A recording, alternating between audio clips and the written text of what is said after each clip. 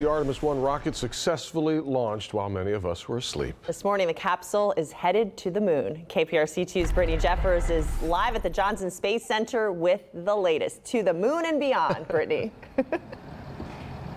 Absolutely, to the moon and beyond. That is right. And people all across the country captivated by this mission. As you mentioned, there was a watch party here last night.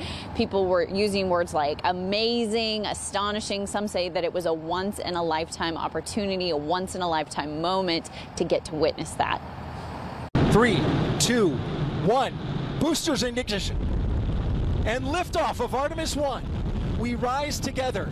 After months of anticipation, the historic Artemis 1 mission took flight. The huge rocket blasting off from NASA's Kennedy Space Center in Cape Canaveral. And in Houston, dozens gathered at the Johnson Space Center's watch party to take in the moment. I think this is a really once-in-a-lifetime opportunity to just really see something extraordinary as this. And just the environment around us. Really exciting. It's a culmination of a lot of hard work, so it's really cool to see. You know, as an engineering student and now working at NASA, this was like the day I waited my whole life to watch. The journey includes sending an uncrewed spacecraft around the moon, paving the way for NASA to return astronauts to the lunar surface for the first time in half a century. The 26-day Artemis 1 flight is designed to test the SLS rocket and the Orion spacecraft.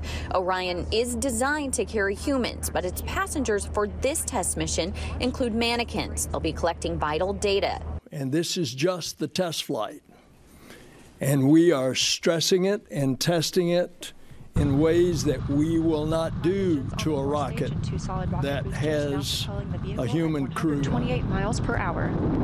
But that's the purpose, to make it as safe as possible, as reliable as possible, for when our astronauts crawl on board and go back to the moon.